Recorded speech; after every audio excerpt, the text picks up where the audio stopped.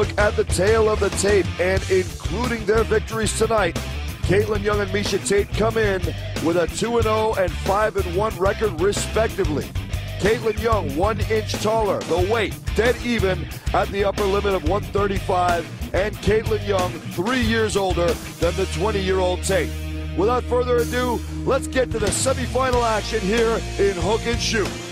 This is the best of both worlds. Miesha Tate, an outstanding wrestler and grappler, even gave Ronda Rousey some fits when they trained together in Washington.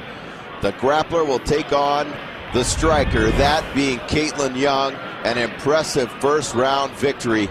And this has the makings of an interesting bout, Paul. Kaitlin Young looking like a Muay Thai monster in her first-round bout and having an advantage in that Tate went to a grueling decision win, while Young barely broke a sweat, winning her bout by devastating knockout in the early moments of round 1. Yeah, Tate looks apprehensive. Nice jab by Tate, though, moments ago, but look at the hand speed. Oh! Big kick collides with the face of Tate, but she tenaciously hangs on looking for the takedown and eats a huge knee. Gigantic head kick. Knocks Tate to the ground. And another one buckles under the canvas kick. Knocks Tate to the ground. And another one buckles under the canvas kick. Knocks Tate to the ground. And another one buckles under the canvas kick. Knocks Tate to the ground. And another one buckles under the canvas kick. Knocks Tate to the ground. And another one buckles under the canvas. Once again, Kaitlin Young victorious in the opening moments of the fight. What an absolute animal, Jack. Look at everybody with their mouths wide open. An 8-person tournament. This is where stars are made. And Kaitlin Young has definitely made her mark.